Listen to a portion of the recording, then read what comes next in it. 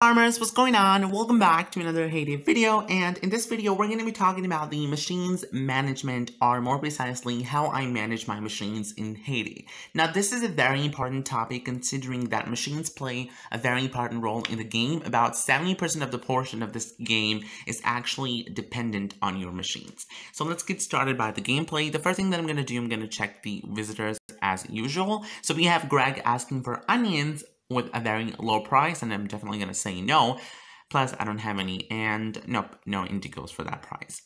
So I have a boat ready, and we have the cafe latte, so I'm just going to start filling this. These are 8, and I've also got 8, so. And blackberry jam, that's rare, but I need more lemons, so let's see if I have any lemons. All right, we do have a couple of... Oh, wait, can I expand my farm? But I'm not going to do that right now. I might. I think I'm gonna need more permits. So there we go with the lemons. That's a lot of lemons, you guys. So I'm just gonna ask for help on the. Let's ask. Oh wait. Well, nobody's online. So I think I'm just going to. Yeah, I need more. I need 4 more lemons. So let's just get the lemons from here. I don't really have a lot of trees. Almost all my trees are literally dead. So there we go. Just gonna fill that, and so. Well, oh, so somebody requested 3 X's. I'm just going to donate them because I have a lot. So there we go. And let's harvest our crop. So today I've got some sugar canes and soybeans. Yep, there we go. Just got a TNT, which is cool. And my silo is full. So I'm going to need more things. Let's go with wheat. So let's just plant the wheat for a while. All right, there we go with the wheat. So that's it. Just gonna harvest again, and I'm just gonna plant all the wheat. So let me just see what I have extra in my silo. So I have a lot of rice, I have a lot of soybeans that I don't really need, but I think I'll be able to make soy sauce with the help of that. So, well, I'm really not in the mood of selling anything, because like I really don't know what I should sell. I tend to keep it about 1/50 every crop, and my silo is pretty low as compared to other people. So I might still need screws. Anyway, let's just collect my honeycombs from here. Alright, that's it. And we're just going to collect our peanuts from our peanut...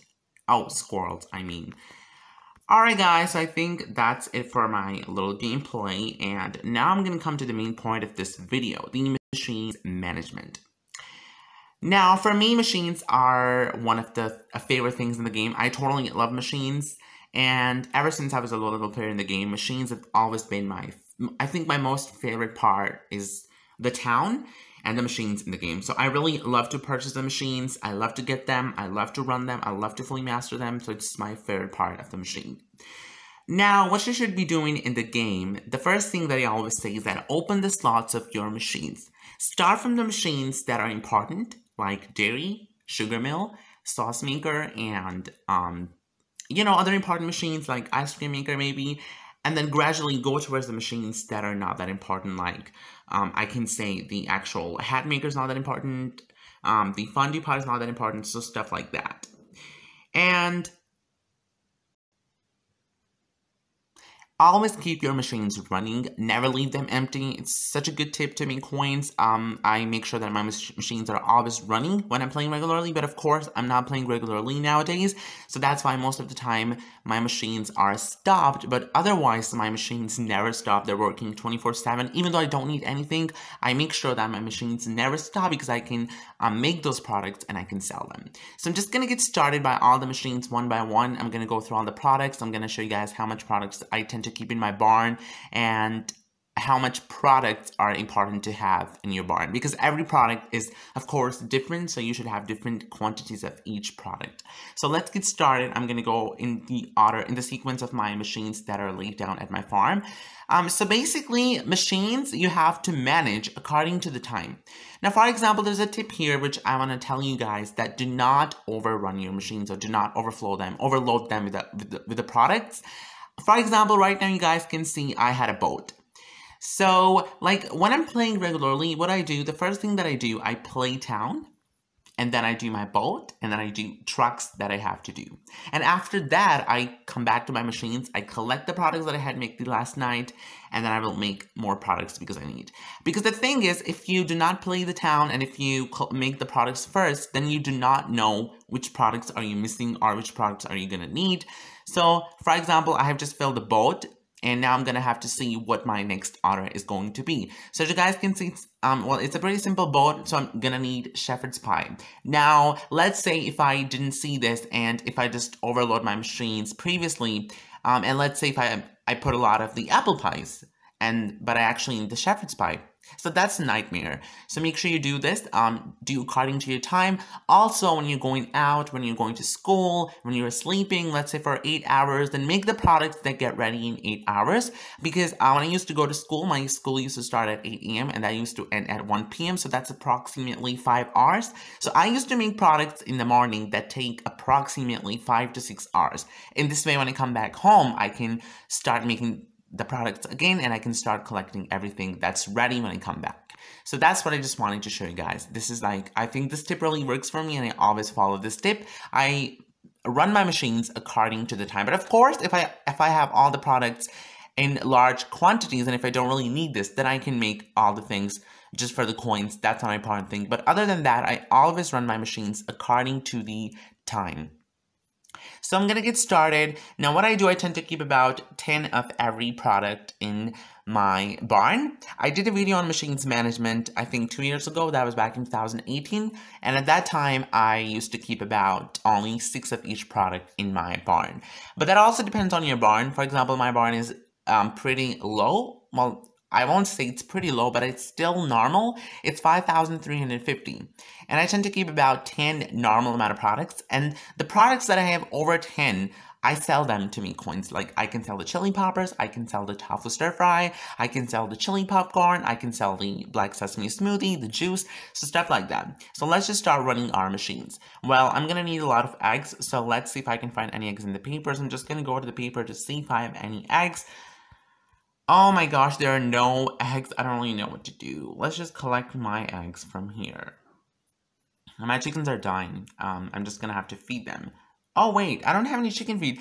Wow, that's crazy. I can't believe I don't really have any chicken feed. Oh, my size is full. What's going on? Literally, I'm stuck. Like, I don't have any eggs. I don't even have any chicken feed. And then I don't have enough wheat. This is literally so crazy, you guys. It's honestly one of the most frustrating moments in Heyday. It's truly annoying. Alright, so we're going to come back to the machine. For the actual cornbread, I tend to keep more than 10 because this product I'm going to need in literally every other machine. So I tend to keep more of those. But the other products I tend to keep in 10 amount. For the pizzas, I tend to keep about 6 because they're so rare and I need cheese all the time. So coming to the sugar mill, normally I will keep about 40 to 50 or maybe 60 of the sugars, but sugars are very important, so it doesn't matter if you have a lot of them, you're always gonna need them. So what I do, I'm just gonna make a lot of syrups. Oh my god, I have over 100 syrup. I'm just gonna sell them to make coins. For the popcorns, again, tend to keep about 10 of every popcorn, and if I don't need anything, I will just put the actual simple popcorn.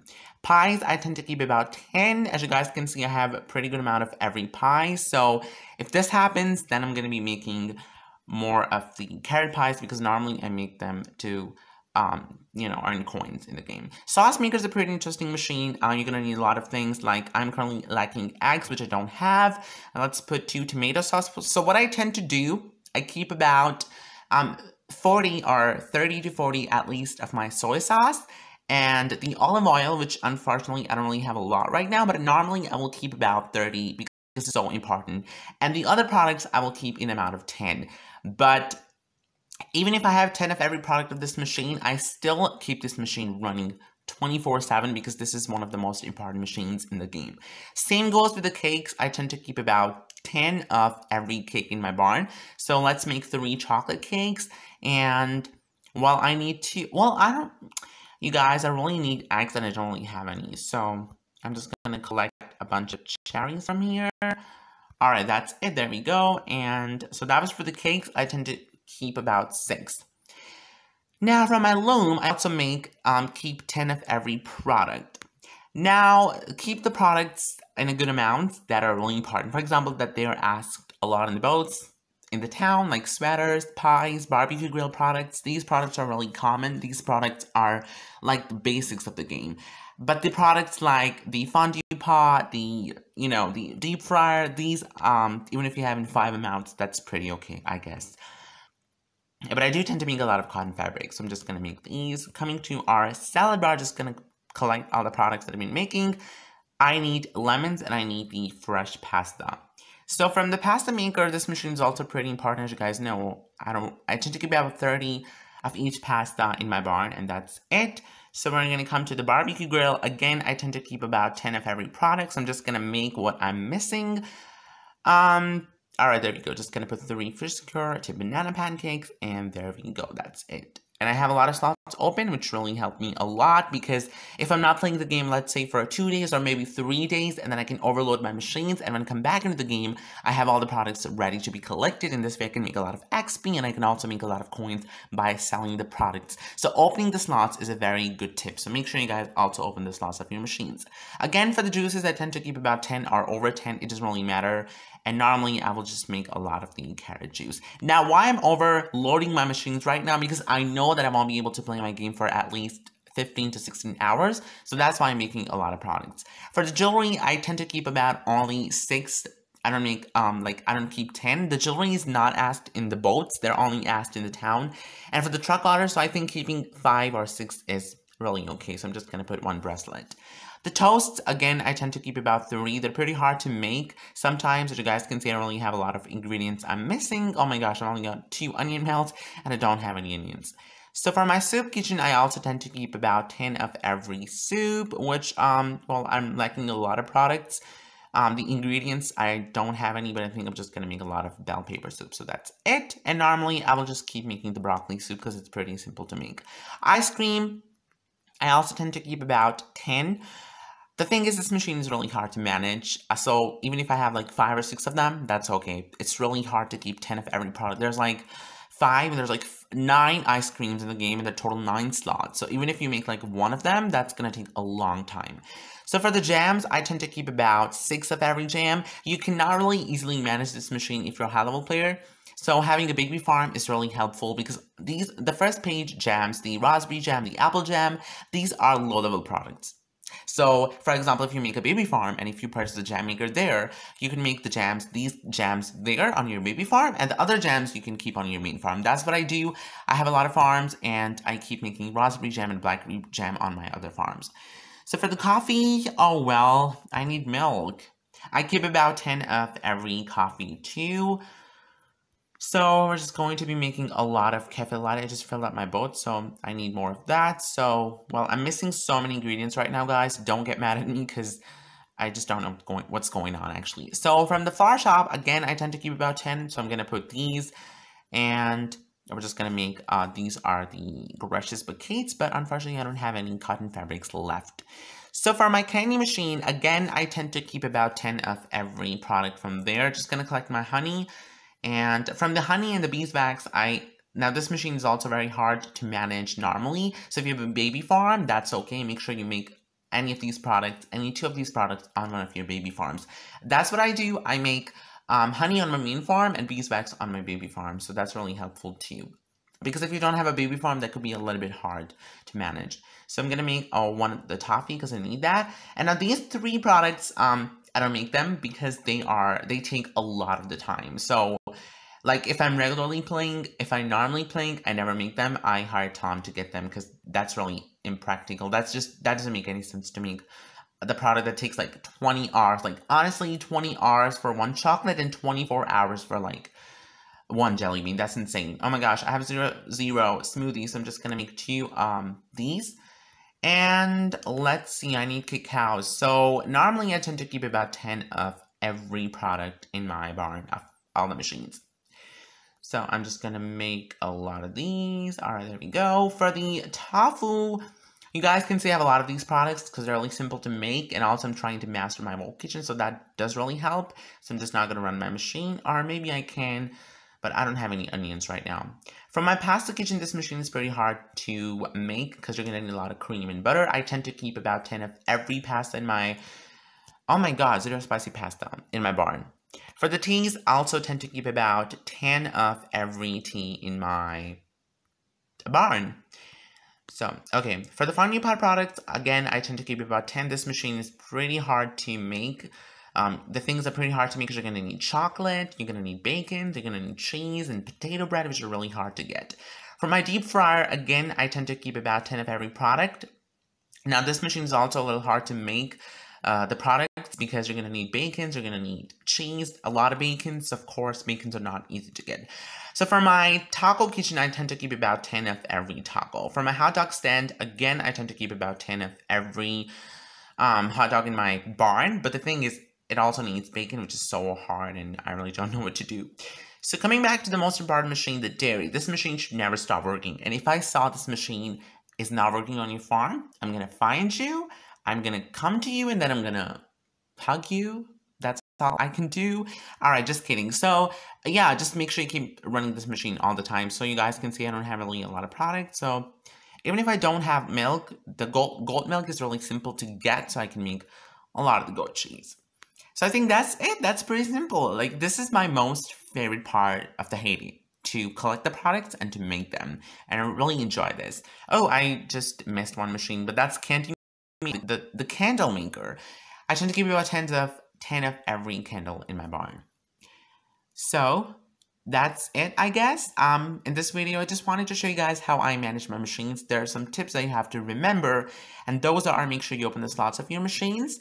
Manage your machines according to time. Do not overload them unless you're going out for a while. Let's say for 2 days, 3 days, if you're on a vacation.